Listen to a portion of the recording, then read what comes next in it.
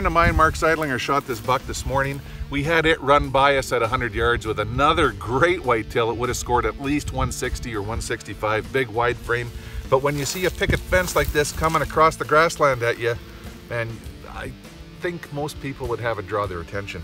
What we found out though, it's a very, very unique deer. Look at the pedestal on this. He broke his antler when he hit the ground.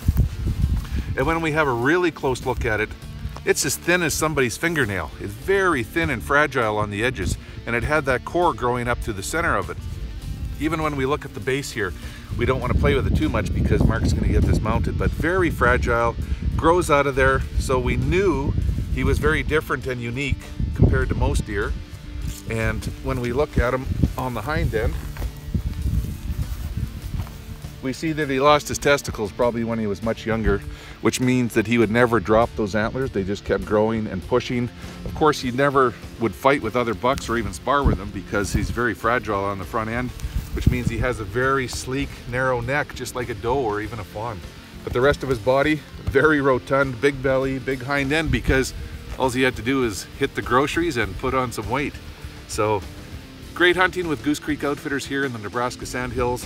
Shot a mule deer earlier this morning, incredible whitetail. What a great day.